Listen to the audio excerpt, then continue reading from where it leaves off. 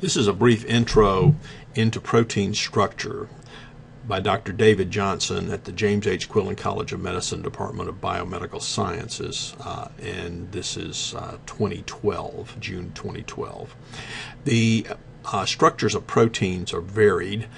Proteins like hemoglobin, which carry oxygen, are very important, and you can see on the screen that it is a tetrameric structure that has 4 different subunits: red, purple, blue, 2 different colors of blue, and hemes in there. The hemes are where the oxygen binds.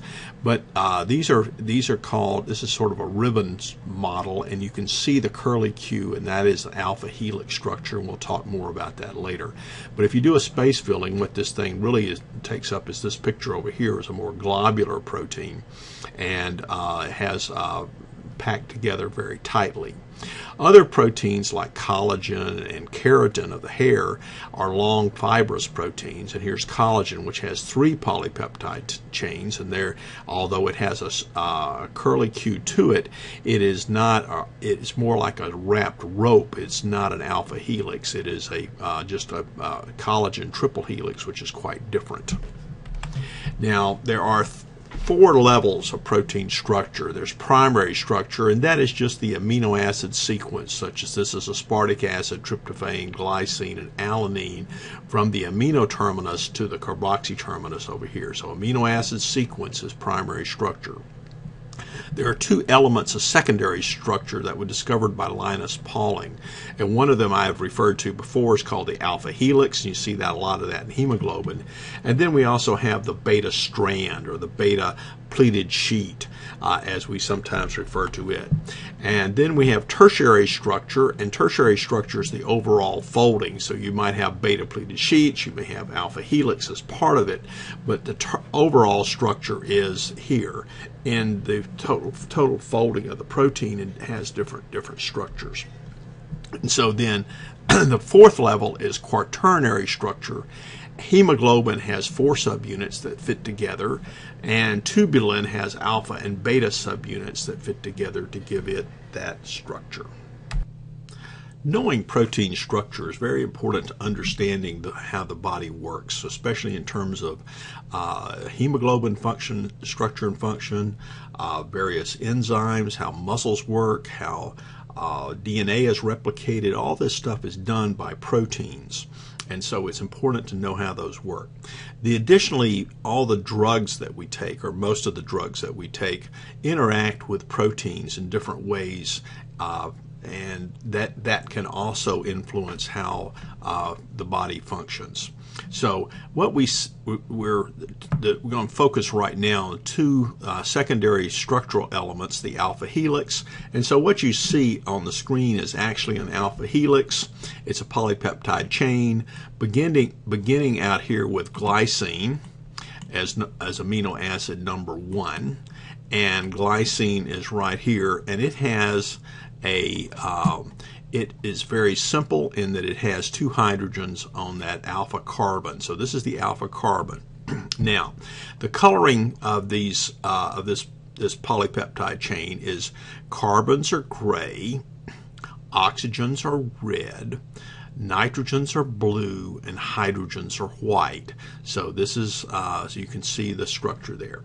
Now, the only other colors we have are yellow for cysteine, or the sulfur in cysteine, and yellow for the sulfur in methionine. So those are the structures you will see, and we'll go through each one of these amino acids. This will also help you consolidate some of your knowledge about amino acid structures, hopefully. So glycine is the simplest amino acid. It does not have a DL isomer because there are just 2 hydrogens here. There's no asymmetric carbon in it. And then alanine has a methyl group, so it has this methyl group out here on the side. So it's the next simplest amino acid. Valine is a little bit more, has 1 more branch, or actually has 2 more carbons out here, and sort of forms a V-like structure. So valine, and it's very hydrophobic. It can't hydrogen bond. It likes other hydrophobic groups like isoleucine and phenylalanine and things of that sort. Okay. The next one after valine is asparagine, and asparagine is an amide, so it has a nitrogen out here. It's been formed as an amide form of this carboxylic acid, aspartic acid.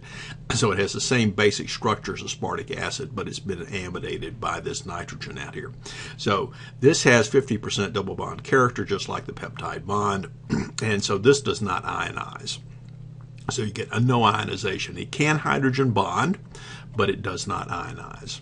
The next one is histidine, number 5, and it has an imidazole ring, and there are 2 nitrogens, one there and one here in the imidazole ring. And this has a pKa of about 6.5, and so it can ionize in some cases in proteins. Generally, it's not charged in most at physiological pH. And then there's aspartic acid, number 6. Aspartic acid has a carboxyl group up here, and so that carboxyl group is negatively charged. This has a pKa of about 4, and so this is always negatively charged at physiological pH. Then after aspartic acid, it's lysine, and lysine has a 4-carbon chain and an amino group at the end. This is called the epsilon amino group. This has a very high pKa of 10.5, and so it's always positively charged at physiological pH. After lysine, we have a serine. And serine has a hydroxyl OH, so it has an oxygen here and a hydrogen out there, and that's a hydroxyl OH. And this does not that does not ionize. It's more like an alcoholic OH than a acidic OH, so it doesn't come off there. And after serine, we have glutamine, which is 1 carbon longer than asparagine, and it too is an amide and does not ionize. So it's just very similar to asparagine in that regard. And then number 10 is tryptophan. And so here is the aromatic ring, double aromatic ring of tryptophan that absorbs light at 280 nanometers in proteins. And it has a nitrogen in this 5-membered ring, and then it has a 6-membered ring conjugated to it. After tryptophan, we have threonine. And threonine is a cousin of serine, and it has both a hydroxyl group out here and a methyl group, so it can hydrogen bond here and have hydrophobic interactions here. So threonine. And then the next one is arginine. Arginine is the most basic amino acid. It has the highest pKa. It has a pKa of 12.5, so it always has a positive charge out here. So it has these 3 nitrogens out here and this guanidinium group on the side chain, and so this is always positively charged. After arginine, we have phenylalanine, and so phenylalanine is here, and so it's an aromatic ring stuck onto alanine, and so that's why it's called phenylalanine. It's a phenyl group stuck onto alanine, and it's very hydrophobic and has a lot of hydrophobic interactions. Then cysteine is very much like serine, except that it has a sulfur and a hydrogen out here, and this hydrogen can ionize. It ionizes at about a pH of 8.5, so it has a pKa of 8.5. So generally at physiological pH, this has an H on it, and this can form. This can be reduced. Oxidized to form disulfide bonds, so it can react a bit, and so you'll see about the importance of disulfide bonds later. Then after 14 is 15 leucine. It has it's 1 carbon longer than valine, and so it has a lot of hydrophobic interaction out here. It's very hydrophobic amino acid. And then after 15, there's 16 is tyrosine. Tyrosine is just like phenylalanine, except it has an alcoholic OH out here that can hydrogen bond. This one can also ionize. This is a phenolic OH. And it can ionize, but only ionizes at about pH 10. So generally at physiological pH, it's as the hydroxyl group out here, an alcoholic OH, sort of like an alcoholic OH, and can hydrogen bond, but is not ionized at physiological pH. Then after tryptophan, we have isoleucine. Let me see if I can move it down a little bit. So here's isoleucine up here. So here's isoleucine, and it is also very hydrophobic as well, and so it's involved in hydrophobic interactions. And then after isoleucine, we have glutamic acid, and so glutamic acid has a very negative charge out here. It has a carboxyl group that's negatively charged at physiological pH because it too has a pKa of about 4. And then finally, we have methionine at the C-terminus. So this is the methionine at the C-terminus. It has 2 carbons and a sulfur and another methyl group here. So this sulfur does not ionize because of the presence of this methyl group. You do not get this ionized. So here we've got our polypeptide chain from left to right. We have the amino terminus out here at the glycine and the carboxy terminus down here at the methionine. And so I'm going to, one of the things I'm going to do is turn off the labels so you don't see the amino acids, but I am going to turn on monitors of hydrogen bonds so you see the hydrogen bonding. Now if we turn this alpha helix on its end here so you can look down the helix, you can see the amino acid side chains, or residues as they're often referred to, sticking out from that alpha helix. And so this is this is the way this structure is organized. The backbone of the polypeptide chain is responsible for the helical structure here, and it is held together by hydrogen bonding. As you can see, here is an example. One right here is the carboxyl group. This oxygen on this carboxyl group here, of this glycine, is hydrogen bonded to this hydrogen on this nitrogen here. So this nitrogen is electronegative, making that hydrogen making it positive. So it has, that hydrogen has a slightly positive charge, and this oxygen has a slightly negative charge, and therefore these two hydrogen bond. So we have lots and lots of these hydrogen bonds, and every amino acid, it's about a 3.6 amino acids per turn of the helix. And this is something that Linus Pauling figured out, and for that he won the Nobel Prize. So this is this basic structure, and we can spin this to make it, you can see it a little more like in 3D if you have it spinning. And so you can look down the alpha helix and see it spin, and you can get a gist of how this structure goes together. Now, a great example of the alpha helix is human hemoglobin. And here we have 4 subunits held together.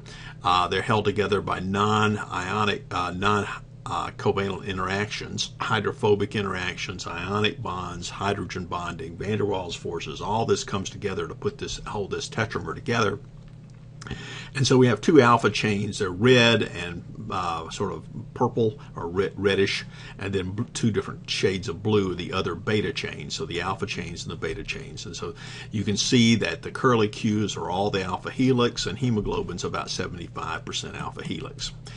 The other form of secondary structure is the beta pleated sheet, and this shows you the beta sheet, and you can see the sequence here, and it also has a lot of hydrogen bonding. Now with the beta sheet, you turn it on side, you'll see that the R groups are pointing up above the plane. This is the plane of the beta sheet, and the R groups point above and the R groups point below, and so here you have them sticking up and down.